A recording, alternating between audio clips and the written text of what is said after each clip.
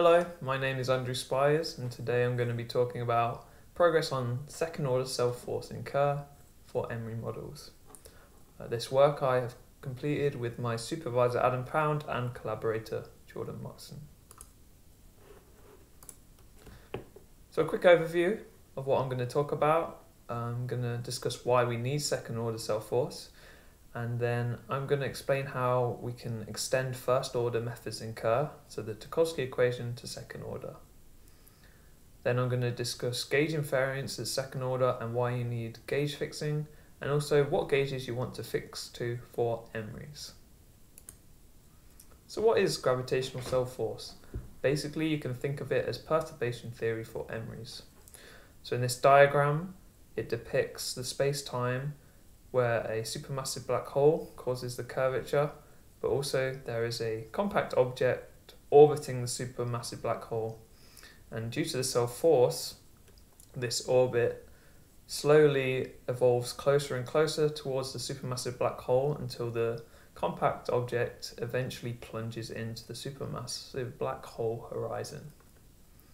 So to describe this space-time, we expand the metric in terms of the small mass ratio, epsilon, where the small m is the compact object mass and the capital M is the supermassive black hole mass.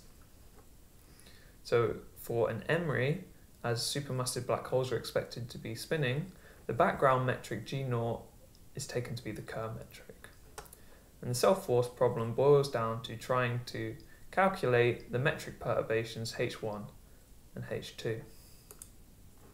From the metric perturbations, you can calculate the self-force to first and second order, F1 and F2, and this tells you how the compact object is accelerating, and from that you can model the inspiral.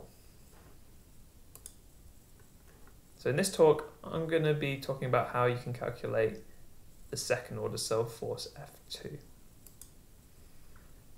So in context with the LISA symposium, the second order self-force is required for precise parameter extraction from EMRI signals in the LISA data. So this will allow you to do groundbreaking tests on general relativity. So currently second order is in its infancy stage in terms of calculations, but recently quasi-circular orbits in Schwarzschild have been modelled. They have modelled the self-force in this arrangement, but this method uses the fact that in Schwarzschild, in the Lorentz gauge, the Einstein field equations are separable. However, in Kerr, the Einstein field equations are non-separable in the Lorentz gauge. So we're going to need a new method. In order to find a new method, let's return to first order self-force for inspiration on how to calculate the second order self-force. So a quick note on notation. I'm going to absorb the epsilon dependency into the tensors, so the superscript in curly brackets that denotes the proportionality to epsilon. And I'm going to talk a lot about the Weyl scalar psi4, which is a vacuum curvature scalar. So basically what you need to know about this is it contains the information about the gravitational waves being emitted by the system. And then we're going to take an expansion of psi4 in terms of epsilon like this. So at first order, we solve for psi4 using the Teukolsky equation, where O is a second order differential operator, and on the right hand side you have a source term which is a linear operator S sourced by the first order perturbation to the stress energy tensor. Now usefully, this equation is separable, unlike the linear Einstein field equations in Kerr, so it's much easier to solve numerically. Once you've calculated psi4 you can obtain the metric perturbation H1 by using CCK metric reconstruction. And then from H1, you can calculate the first order self-force. So we want to extend these methods to second order such that we can calculate the dissipative piece of the second order self-force. Okay, so the second order Teukolsky equation has actually been around for a while, for over 20 years, derived by Campanelli and Lousteau in this form, is similar to the Teukolsky equation, except for it's acting on psi4 2 now, the second order perturbation to psi4. And this results in an additional source term sourced by the first order metric perturbation. However, when you try and apply this equation to the gravitational self-force problem, it appears to be non-integrable, and that's due to the highly singular nature of the source. So near the world line, the metric perturbation is singular, where r is distance from the world line, and this is due to the presence of the compact object, which makes the source very singular, r to the minus 6. When you try and integrate this term, you find you get an undefined answer. When you put r equals 0 in here, it's ill-defined. So this motivated us to try and find a new second order Teukolsky equation with a source which is well defined as a distribution. To derive this equation, we're going to use the Wald identity. So here's just a quick note that the Wald identity simply falls out from the Teukolsky equation. So when you defined an operator T such that it gives you psi4 1 for H1, then you can rewrite it into this familiar OT equals SE form using the linearized Einstein equation. So if we act OT equals SC on H2 rather than H1, then we get another second order Teukolsky equation. Except for this time it's a little bit different because the operator O is acting on TH2, which we call psi4L2. And this results in the source being different. And this term here arises from the quadratic, this is the quadratic Einstein tensor, and it arises from the second order linearized Einstein equation. Now, usefully, there's only one operator acting on these two source terms, which we'll use later. But first, what is psi4L2?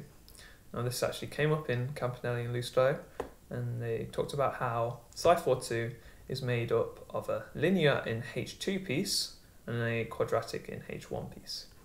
And psi4L2 is simply the linear in H2 piece.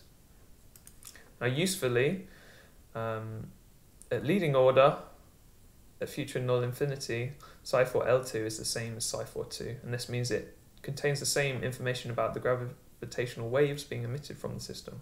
So we think from that you can derive the dissipative piece of the second order self-force.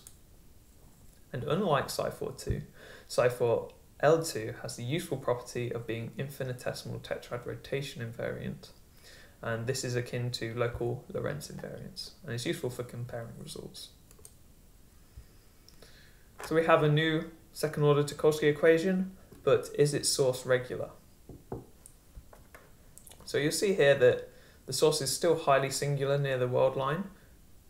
However, we can use the fact that in a highly regular gauge, D2G and the second order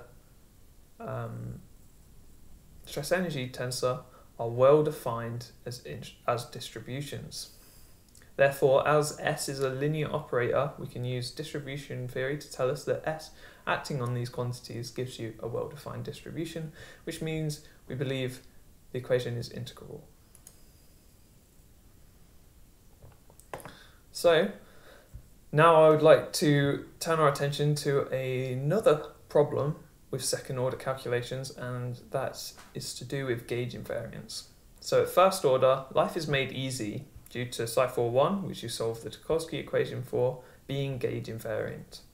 You see here the gauge invariant equation in the new gauge is the same as in the old gauge, and this is because in Kerr you can make the zeroth order, the background psi4, 0.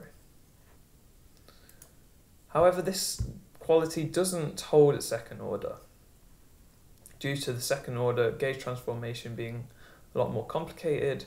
An additional term survives, and this makes psi42 not gauge invariant. However, it is more simple. It has a more simple gauge transformation equation than a generic second order tensor, as it only depends on C1, the first order gauge vector. And it's a similar story for psi for L2, and we're going to use this fact that it's only dependent on C1 in order to implement a gauge fixing technique. So that means we're going to write C1 in terms of the first order metric perturbation such that C1 takes you to a fully fixed gauge from any gauge which H1 is in. Campanelli and Lusto also discussed this and gave a method for calculating a gauge vector which involved solving PDEs. But today I want to talk about what gauges you want to fix to in the EMRI problem.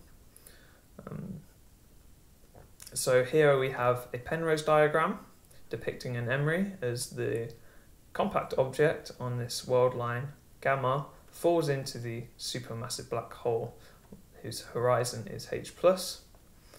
And we've discussed already how near the world line we need to use a highly regular gauge to make our Teukolsky equation integrable. And so you want to fix to the highly regular gauge there, but also as the compact object inspirals, it emits gravitational waves away from the system to asymptotic null infinity. So you want to have an asymptotically flat gauge in this region so that you can analyze the gravitational waves being emitted there. And similarly, gravitational waves are also emitted into the supermassive black hole horizon. So you want a horizon regular gauge there. Now today I'm going to give a technique on how to transform to an asymptotically flat gauge at Scri+. So the specific gauge we're going to fix to is the Bondi Sachs gauge. And that is where space-time is built out of null cones of constant retarded time u, and where the null geodesics within the cone have constant angular components. So you can imagine space-time as being a series of null cones. And this gauge was built in order to analyze gravitational radiation. So it's a convenient gauge to use. And these are the corresponding gauge conditions. So to transform to this gauge, we produce this method where we solve the gauge transformation equation for C1 such that in the new gauge H prime is in the Bondi-Sachs gauge. It satisfies the Bondi-Sachs gauge conditions, and we showed that this reduces to a hierarchical set of ODEs which you integrate backwards from Scri+ along null rays. However, once you're in the Bondi-Sachs gauge, there is some residual gauge freedom. This is known as the BMS group. So we've also found a method for algebraically solving a gauge vector such that you can fix the BMS frame of the space-time. And you do this by placing further constraints on the metric perturbation. So implementing these two methods, you can gauge fix our second order Teukolsky equation such that it solves for a gauge invariant result, psi for L2 prime. So in summary, today I've discussed a new form of the second order Teukolsky equation whose source we can make regular in the highly regular gauge. I've discussed our plan for gauge fixing this Teukolsky equation in 3 physically significant regions for EMRIs in good gauges, and given a practical method for fixing to a good gauge at Scri+, the Bondi-Sachs gauge, and also fixing the residual freedom, the BMS frame. Thank you very much for listening. I'll be happy to hear any questions, and also please feel free to contact me and look out for our forthcoming paper. Thank you very much.